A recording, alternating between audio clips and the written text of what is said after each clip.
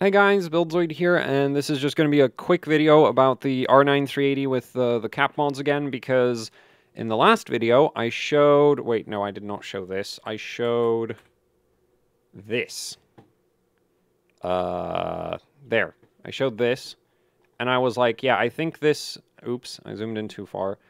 And basically when I showed this, I was like, yeah, I think this upward spike that we're seeing, that's because I added a 560, like, well, the reason why the waveform looks like this is because I added a 560 microfarad through-hole polymer capacitor to the output of the VRM. So we do have like significantly more capacitance right at the VRM phase, but it's slow because it's got legs. Capacitors with legs are very slow.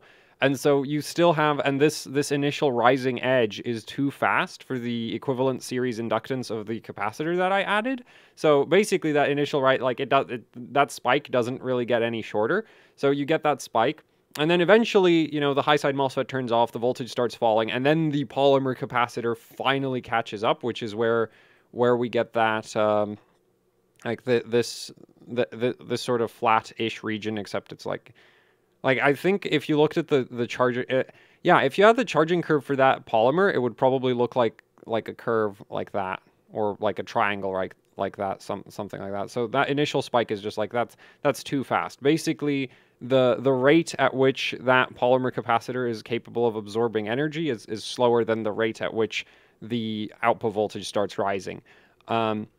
And so we get that upward spike, and then eventually, you know, high side MOSFET turns off, voltage falls, and then we start seeing the polymer actually kick in. Here's the stock configuration of the VRM for comparison. We don't really see anything because there's just not that much capacitance to begin with. So the voltage is just flying up and down as the phase switches on and off, which makes sense. Then we get this other shot of the same effect, except now this is a 20 millivolts per division. So yeah, a bit clearer. Well, you can see the spike a bit, like it's the same spike at just a different volt scale. Is it at a different scale? I'm not even sure now. I'm pulling this off of the flash stick that I use on the oscilloscope for saving screenshots, so... So there's a bit of a mess in the images. They're not labeled. No, it is at the same voltage scale. Okay, cool. And then here is this latest iteration of the output filter for the memory VRM of this R9 380. You will notice there is no more very clearly visible spike. Or mostly no more very clearly visible spike, right? Like, you kind of see it over here, but then the rest of this is all very, very, like, this is very smooth, right? And this is very good. We want smooth. We want nice smooth voltage regulation. And so yeah, now we don't see that anymore. And the only real difference compared to the previous version of the card's VRM configuration is that instead of just having the through-hole capacitor over here, this big fat RS8 series Nichicon polymer, we also have all of these multi-layer ceramics. There's two 22 microfarad 0603s, and then there's a bunch of capacitors that I pulled off of a dead RX Vega something. I don't know if it was a 56 or a 64. It doesn't really matter. They all use the same PCB. And actually, speaking of pulling capacitors off of dead Vega 64s, some of the caps, like the thing is, I pulled a bunch of them basically at random, so I don't know that they're all the same value, but a few of the ones that I checked were 47 microfarads, which really surprised me because 47 microfarad 0805s are relatively expensive capacitors, and they're good. Like, on a lot of motherboards, when you see 0805 capacitors, they're like 10 microfarads or something. And so I was actually really surprised to see 47s, but I guess it makes sense. AMD... Well, Vega is a very, very hard GPU in terms of power delivery requirements. So, like, if you look at the output filter of a Vega GPU, that right there is like, yeah, that is what I would like to see on every GPU and motherboard and everywhere, if possible. The problem with also, like, well, GPUs have one funny advantage in terms of capacitor selection compared to motherboards, where GPUs run at really low voltages, so you can go for, like, really high capacitance, really low ESR 2-volt capacitors that you wouldn't want to use on a motherboard because they're only rated for 2 volts, and on motherboards you might, especially if you're doing like LN2 overclocking, you could get pretty close to the actual voltage rating of the capacitors, and that's bad. That's bad for the capacitors. So yeah, motherboards are like stuck using like 4 volt capacitors and like 6.3 volt. Well, 6.3 volt I think is straight up excessive. But the funny thing is like the differences in terms of like specifications for 4 volt capacitors and 6.3 volts capacitors are not very big. They very, you can get similar ESRs and that kind of the thing, like ratings on them. It's really the 2 and the 2.5 volt capacitors that are like ridiculously good, but also like you don't want to use them because they're too low voltage. Anyway, but this is a GPU. This is the memory power. It's a 2 volt, like it's a 1.5 volt GDDR5 memory rail. I don't really care. We're never going to run this rail above 2 volt, like above, say, actually even 1.8 volts for GDDR5 is like really high memory voltage. So since we're never going to run it that high, it's not really concerning that I'm using like 2 volt, potentially 2 volt multi-layer ceramic capacitors. And yeah, so this mess right here is responsible for turning... wait, I'm on the wrong screen. Is responsible for turning this into this, which isn't a very significant difference, but I'm just happy that I was right? Because, again, like in the last video, I was like, yeah, it's probably because that polymer is relatively high ESL and the rising edge of the VRM switching on is too fast. And so it's nice to have that kind of confirmed. Like, really, there'd be like I should have done sort of an A/B test where I like pulled off the polymer, put on the multi-layer ceramics, then ran ran just the polymer, just the multi-layer ceramics, more polymers. Also, that would have been a good idea. Theoretically, well, I'm not sure. Like, the thing is, if you put through-hole capacitors, because the reason the through-hole, why I call the through-hole capacitor slow is because it has a high equivalent series inductance. But the thing is, equivalent series inductance, same as equivalent series resistance, if you put multiple capacitors in parallel, effectively goes down. So maybe if I had like 3 of the through-hole polymers, we could have somehow like smoothed over that spike anyway. At the same time, it would have like made this the falling edge side of that waveform even like even less sloped, like even flatter.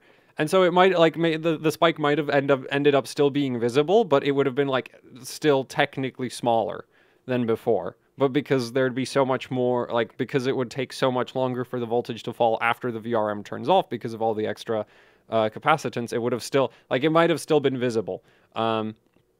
So, yeah, but, like, so I don't know. Like, I still consider this a decent proof of, like, yes, I was right. The multi-layer, like, it was just, like, the polymer is too slow.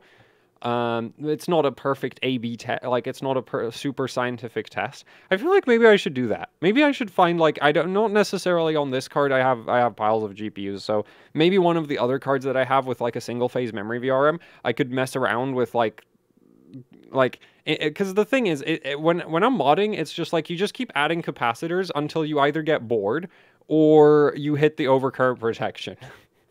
Which has only ever happened to me once when I put way too much capacitance on the memory VRM of a motherboard, and then it wouldn't like turn on if I was booting at like 2 volts memory voltage, because the inrush current to get those capacitors charged to 2 volts initially was so high it would trip the overcurrent protection before the board turned on, which was just like, that was great. So basically that's the only that's like the only time to stop adding capacitors as far as I'm concerned, is when you start tripping the overcurrent protection. So yeah, because if you're modding, it's just like having excess capacitance isn't really ever, like, I've never run into a situation where it would cause issues. Plenty of times it just doesn't achieve anything, but I've never had a situation where it would straight up cause more problems than it solves. It either solves nothing, or it either does nothing or it gives you an improvement. I've never run into any other scenario except for the OCP thing, and the OCP thing is just like, it's very unlikely that you run into that very often. So if you're modding, it's still in like, from a practical perspective, if you're not trying to like test, hey, which capacitor is more effective than another capacitor, like if you're not trying to compare which capacitor is best, just keep throwing capacitors at it. There's no real reason to stop. So yeah, but this isn't a really like a good A/B test of which configuration is better, but I still like to think I was correct and that the multi-layer ceramics were actually necessary. I don't know. Maybe you might be interested in a video doing a test of like polymers versus multilayer ceramics versus like SMD polymers. So if I find a card, which, yeah, that wouldn't, I would just need to find a card which has like a single phase memory VRM that's kind of crap, that does use SMD polymers to begin with, just because, or has like padding for SMD polymers. I'm pretty sure there's like some reference NVIDIA or semi-reference NVIDIA PCBs where that is the case. I might even have something like that in my collection. I don't remember like, I know exactly all the cards that I have. I don't remember what capacitor configurations they come with. I'm not that bad yet. But yeah, like there should be a card where like single phase memory VRM and like, because the thing is, if you give legs to, like, if you take an SMD polymer and then you attach like wires to it so that you can attach it to a through-hole capacitor, you've just added like a whole bunch of ESL to it. So, you know, you've just negated most of the benefits of the capacitor coming in an SMD package by giving it legs.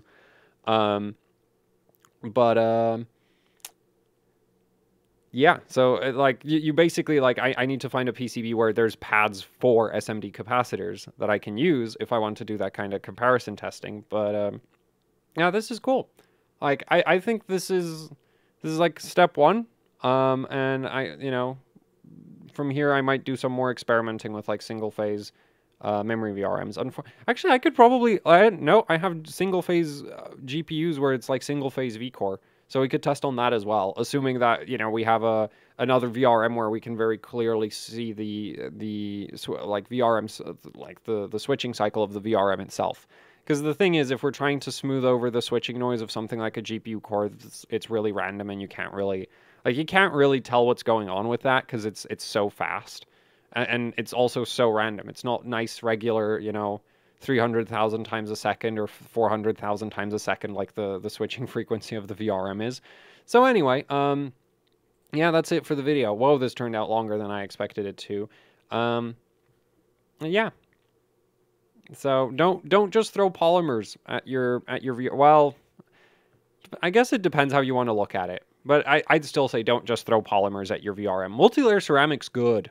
Polymers good. Multilayer ceramics arguably better. Like, it depends on what problem you're trying to solve, right? If you have enough, like, if you don't have enough capacitance, or if your capacitance is too slow, right? Like, two sort of different problems. Anyway, so I guess thanks for watching. Like, share, subscribe, leave any comments, questions, suggestions down in the comment section below if you'd like to support what I do here with actually hardcore overclocking. I have a Patreon. There's a link to that down in the description below. There's also the AHOC Teespring store where you can pick up shirts, stickers, posters, you know, the usual YouTuber merch. Yeah, both of those help out immensely with running the channel because it makes it possible for me to, you know, have an oscilloscope and like the equipment to do these kinds of tests. So it's much appreciated if you would check out the links down in the description. And that's it for the video. Thanks for watching, and goodbye.